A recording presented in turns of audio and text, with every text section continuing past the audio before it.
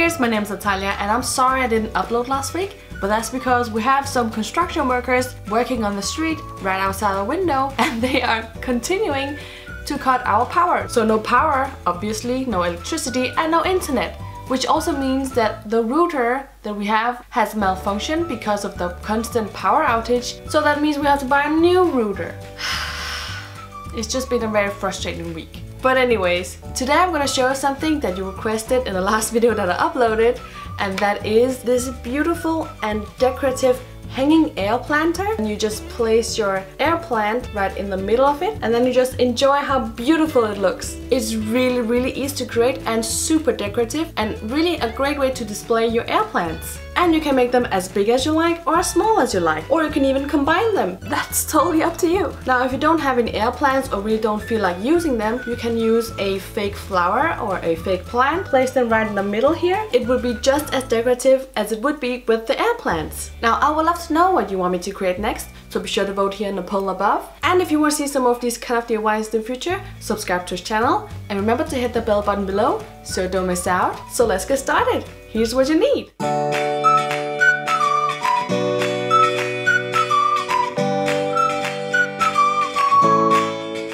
Do you have everything ready? Tingerific!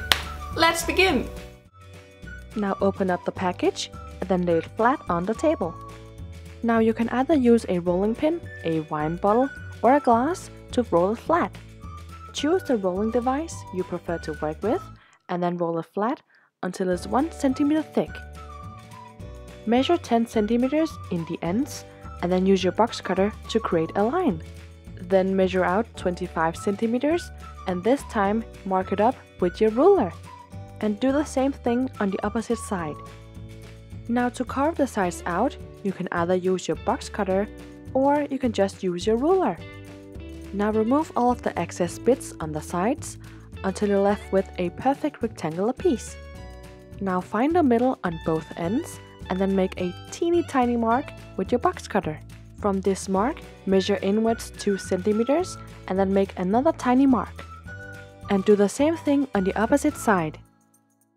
Then take a straw and then place it right on top of the marking and press down. Spin the straw around a few times to carve out the hole, pull it out, and then remove the excess clay. Now find the middle of this clay piece, then make a mark, then take the bottle lid and then place it right on top. Now you might notice that the lid doesn't go through, and that's because there's air trapped inside of it, so you need to create a little hole to let it out. Oh my god, be careful! Sorry, I know. I can't watch! When you carefully made a hole in the lid, place it back on the marking and then press down. Then place a bottle on top of your clay and then roll it so the clay piece follows. Then gently remove the lid with your box cutter. And remove the excess clay in the lid. Then leave it to dry on this bottle. Unless you want the planter to be less arched, transfer it onto a bigger bottle.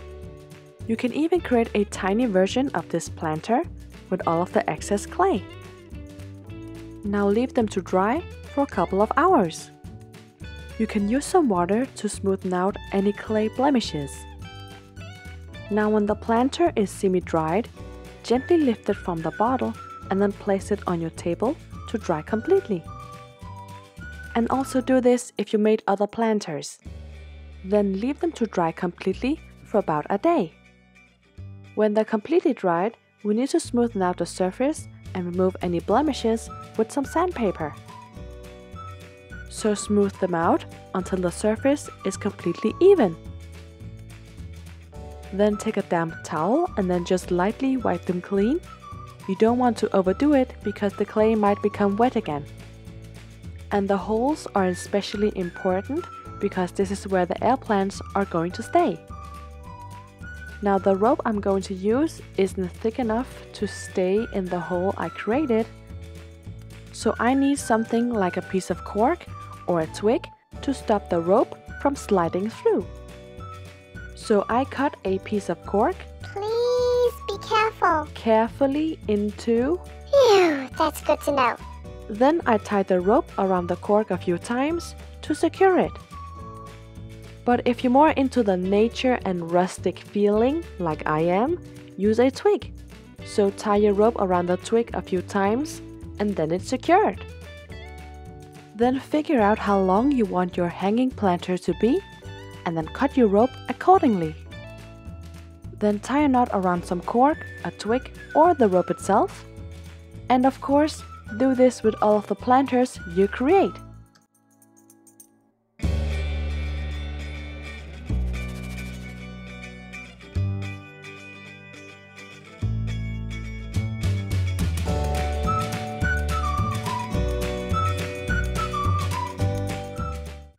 I hope you enjoyed watching. Leave a like if you did, and be sure to check out these DIYs here to get some more inspiration. And if you want to see the upcoming videos here on the channel, you need to subscribe and be part of a lovely Tinker family here at Natalia's Toolbox. So subscribe, and I'll see you soon with more ideas. Bye!